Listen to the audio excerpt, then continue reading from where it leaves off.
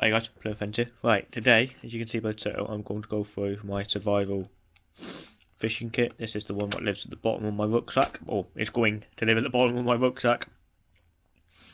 It's not finished. If anybody's got any ideas what I should and shouldn't add to this kit, please be my guest, because as you can see, it's practically empty and I don't like it like that. I have decided I am putting everything individually in bags. I just haven't got them yet. I will be getting them soon. So, yeah. To start off with, this is the multi-tool. What I know is fantastic tool to use. I've used this for donkey's years, so I thought I might add this one in here. I have got another one of these as well, so I have one of them. Ignore that. I do have an assortment of hooks. As you can see, there's quite a few hooks in there. So, yeah, I've got loads of nice little assortment of hooks.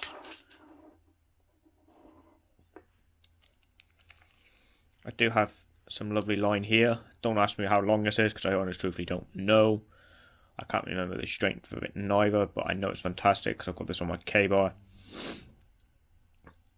I am going to be adding another one of these into this kit as well, to some different line again. So, yeah. So I'm going to have two different types of line.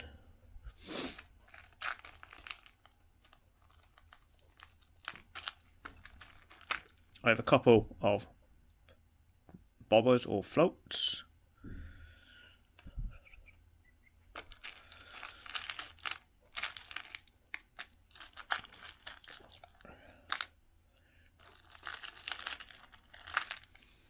I do have some of these fishing glow sticks. I have four of them in here.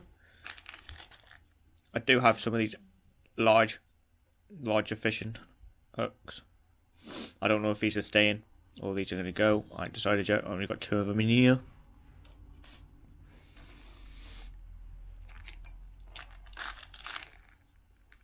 I have 3 swivels.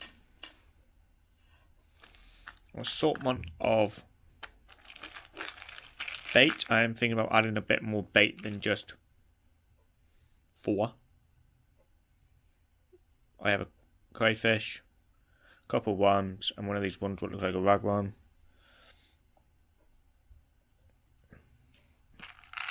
I know I have another one there as well, another worm looking one. So that's 5 altogether. And I have an assortment of weights and beads in there. So if anybody else has got any tips on what I should add to this kit, as I said, I am adding another one of these into it. So yeah, it will be sealed with this again. So then basically, let me just pour them in there for a minute. I'm going to be putting emergency survival fishing kit on here, and then as you can see, it's one of these ring pull cans what you just pull open. So yeah, so this will be my emergency fishing kit from now on, guys. I'm hoping everybody can understand. I'm hoping this makes sense with you guys. So if anybody's got any tips on what to add extra, please do. And thank you very much for watching. If you like this video, please put the thumbs up. If you didn't like this video, please put the thumbs down, but please tell me why, so I can improve and make things better. And yeah, please join us on Plymouth Fenns on Facebook, Instagram, and here on YouTube itself. So thank you very much, and we'll see you soon. Bye bye.